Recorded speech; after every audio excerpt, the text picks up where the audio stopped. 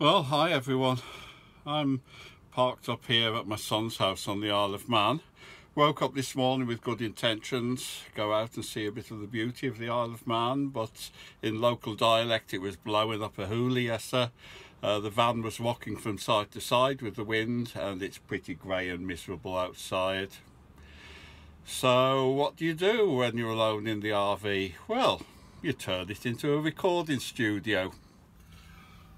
So we've opened up the windows and a bit of light, and this stuff is normally stowed away.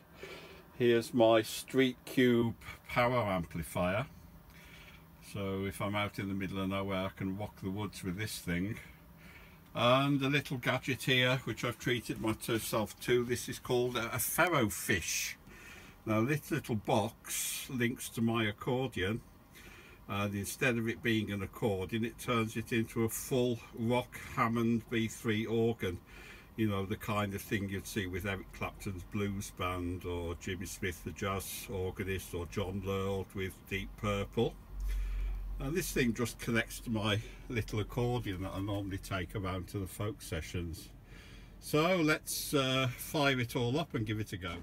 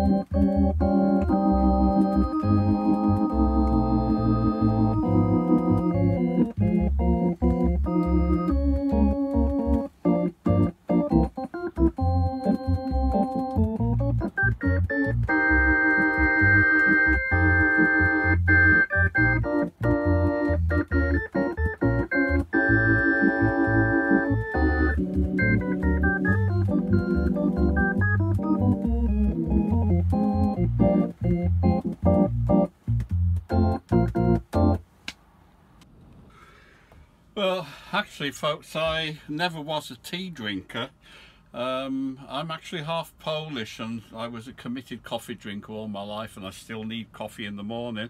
Problem was, I'm British born and I lived in Switzerland for 23 years, and as soon as Swiss people would find out I was British, the first thing they wanted to do was offer me a cup of tea.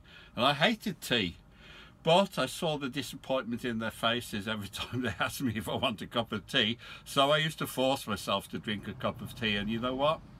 I don't mind having a cup of tea now. So let's have a nice cup of tea. The weather outside's shocking. Everything will be better after a nice brew up. So I'm hooked up to electricity, so I can use my little electric kettle, and away we go. And a nice cup of tea. See you folks. Bye.